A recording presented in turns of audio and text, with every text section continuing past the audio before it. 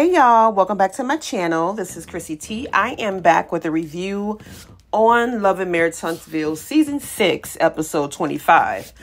The Fletchers, there is just so much to unpack in this episode because they gave us reality. They gave us reality TV, and I do want to make the review solely on them, but you are here for the recap, so I'm going to give it to you.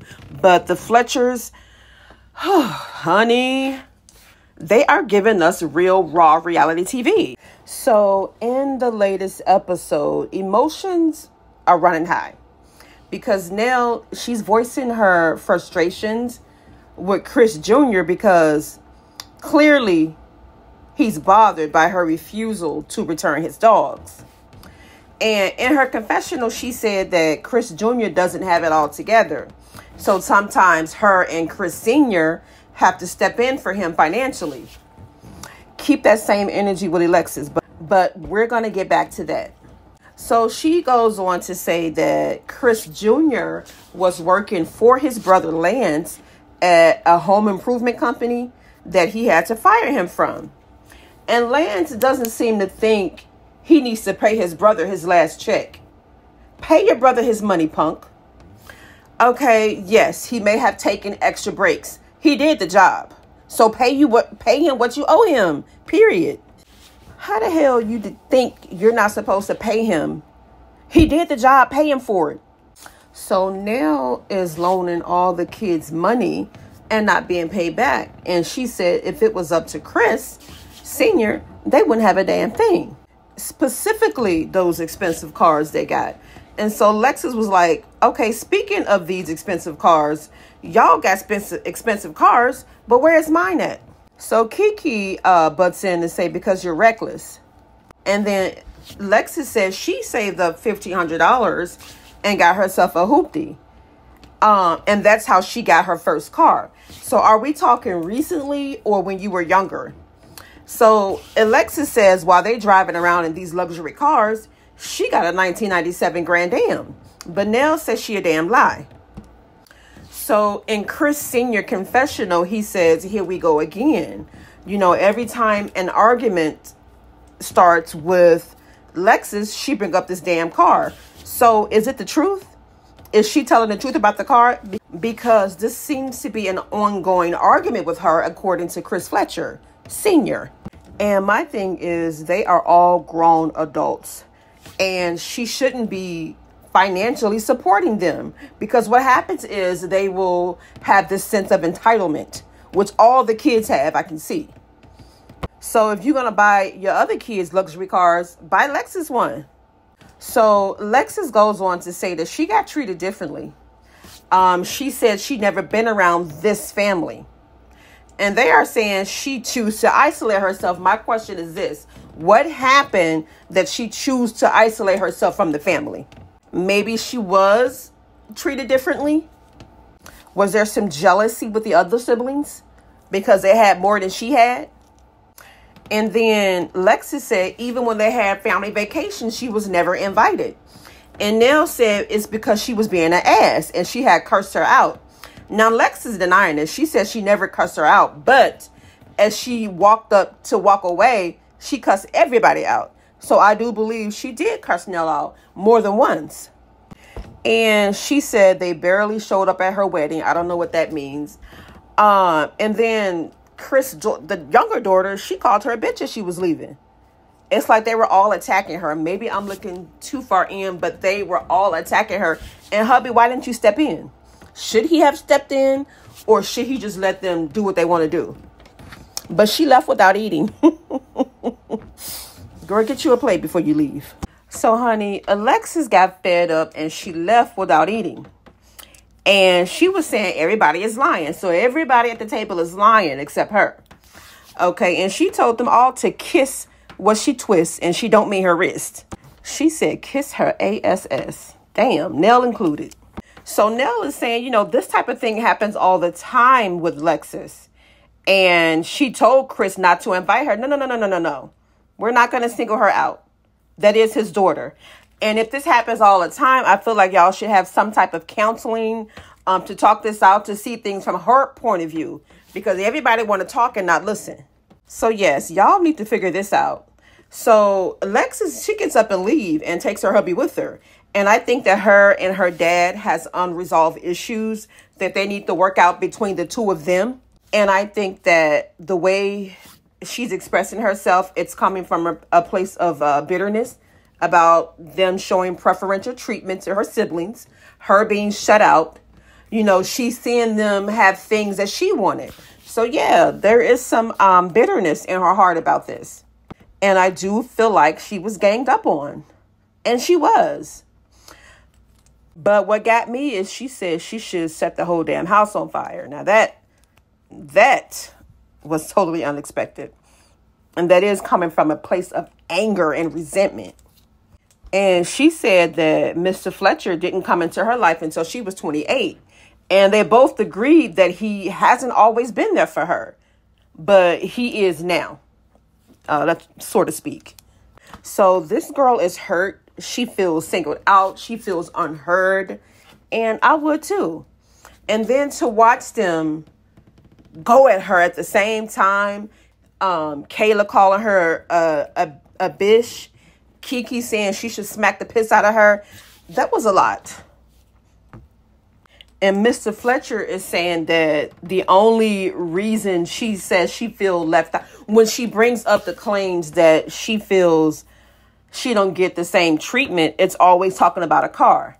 So I guess he ain't buying her story. He's saying her mistreatment is only due to materialistic things and not emotional. But with her saying that he just came into her life at 28, it's not just that, but yeah, I get it, girl. And I hope this family gets counseling.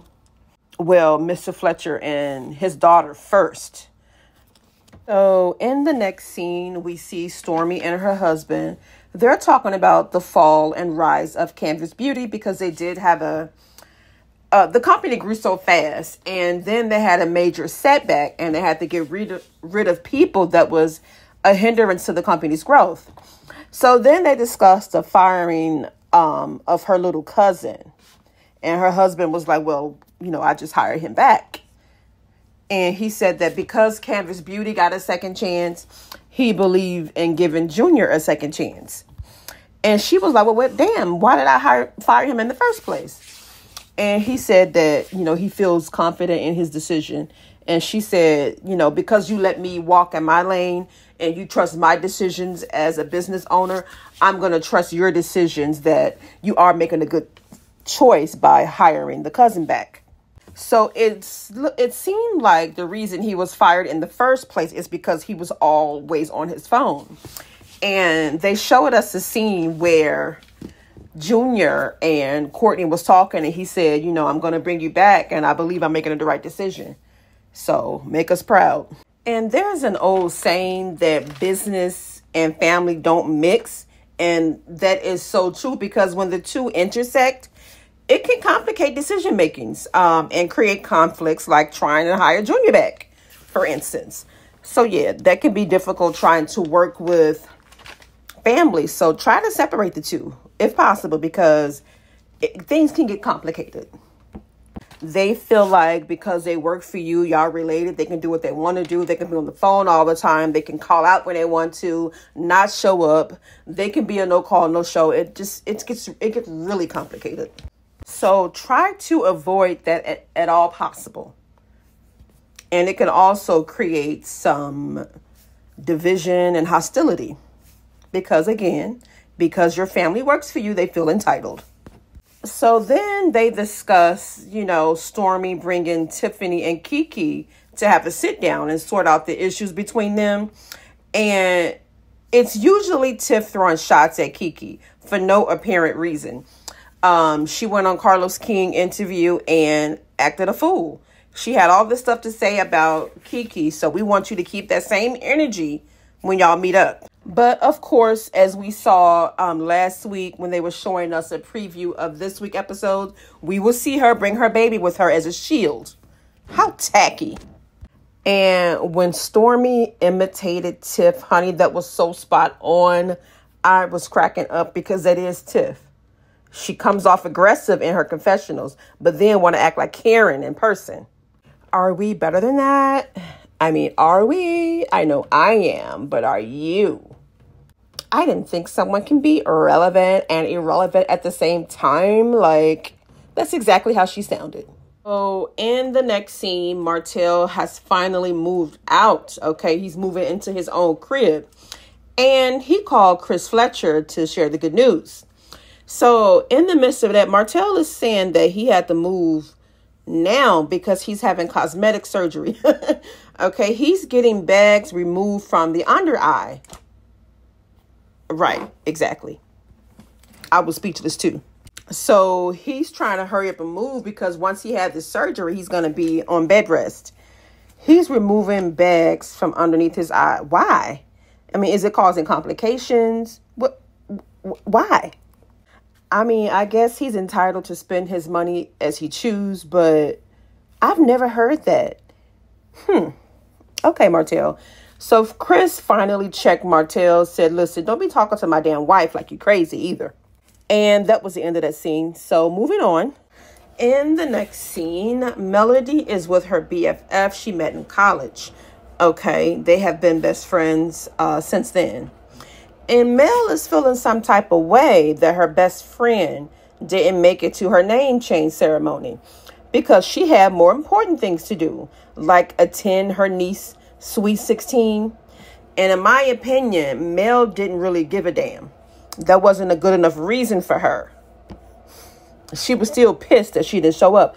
It's not that she didn't show up. It's that she couldn't miss her niece Sweet 16. Like, that's a big deal.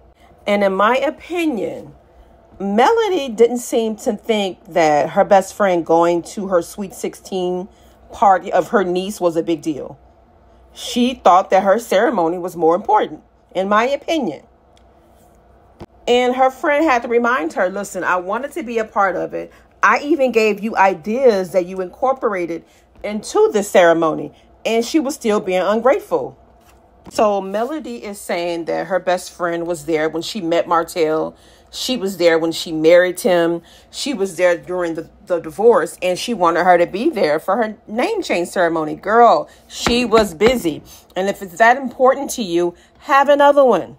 Which is what her friend suggested. She said, I really wanted to be there. So how can I make it up to you? Maybe you should have another one and I can be in attendance. So Mel was like, no, I have a better idea. How about you be involved in helping me select my new love? And her friend was like, okay, bet. But her new love, she doesn't want it to be in Huntsville. So Melody says she has some international vagina. She trying to take that vagina abroad, even to Dubai. Oop. I mean, get you a Nigerian man. Phaedra has one. Shamia has one. Portia has one. Nene has one. Hell, even Carlos has one. So yeah, try to get you a Nigerian man. That seems to be a trend in Georgia. So yeah, go for it, girl. So in the next scene, Nell meets with Chris at her office. And they're talking about the chaos that took place at dinner. So he's saying that Lexi says she's always being mistreated, but he don't understand how she feel mistreated because the only thing she talks about is the Mercedes and the BMW. So I guess you forgot about her saying that you wasn't a part of her life until she was 28. You forgot about her saying she's not being invited to family functions. I mean, what, you didn't hear that? So Nell is hurt because she hasn't talked to Chris Jr. Since the dinner. After several attempts to reach him, he hasn't responded to her text messages. He hasn't called her back. So what happens is, so he's upset. And that's how kids are. You give them and you give and you give. And the moment that you don't, it's like you never gave them ever. They forget you gave to them, you know, so often. So the one time you say no, it's like you never said yes the umpteenth times. And she's not realizing that she's enabling them. They're going to constantly be in your wallet until you learn to set boundaries. And you should have started early, but now they're grown adults. And they're going to keep being in your pockets. Why? Because you're going to keep being there. You may argue with them or whatever, express your frustrations, but you're going to still give them what they want. These grown kids got to learn how to be adults. But if they want to be in your pockets, and you have a right to speak to them the way that you want. You can go from 0 to 100 if you want to, if you're constantly taking care of them. So Mr. Fletcher is saying, Nell says she wants to move forward. And Mr. Fletcher is saying that they may need counseling, and that I agree with. So in the next episode, we see Stormi and Keke. They're preparing to meet up with Tiff. And Keke is saying that Tiff is always coming at her, and then turns it around as if Keke is coming at Tiff. And she's absolutely right. And they show the scene with Tiffany and Carlos, and she went low, talking about that she knew Keke from her son. Apparently they had a football game, I guess, and Keke jumped the fence because she didn't want to pay to get in. Now that was low. This is what she said in Carlos' interview. Tiff always have Keke name in her mouth and then crying victim. Yes, you are entitled to give your opinions on things, but you crossed the line when you told Melody that she was doing some shady business in order to get her son to switch schools. And then when you were on Carlos' show talking about she jumped the fence and acting like you're better than her and she's beneath you. And the issues that they have is because Tiff is always talking about her. And Keke said that, she hate to have to teach her a lesson, but if push comes to shove, I'm going to do that. So, of course, Tiffany shows up with her son as her shield. Now, notice she didn't have the baby with her when her and Stormi met up. But your punk ass brought the baby with you at the barbecue, and now you're bringing the baby with you now that y'all are meeting about stuff. You don't have the balls to stay in her face. Keep the same energy you had in your confessionals. How dare she bring that baby as a shield of protection? I can't. So that's the end of that scene. But next week, we see the continuation of Keke checking Tiff. And then Martell and Chris, they exchange words. Tisha thinks she's pregnant. And then Mr. Fletcher showing love to his son. I would have liked to see him show that kind of love to his daughter. That's all I'm saying. He said to his son, I love you so much and I would drop anything to be there for you. I would have loved to see you say that to Lexi, because that's what she needs right now. She already feel like she was abandoned and that you love your other children more than her. I would have liked to see you embrace her like that. I'm sure that would have made a difference in the exchange y'all had at dinner. I honestly think it wouldn't have went that far if he just acknowledged her feelings and cried to her like he was crying to Chris Jr. And I'm done, child. Ugh.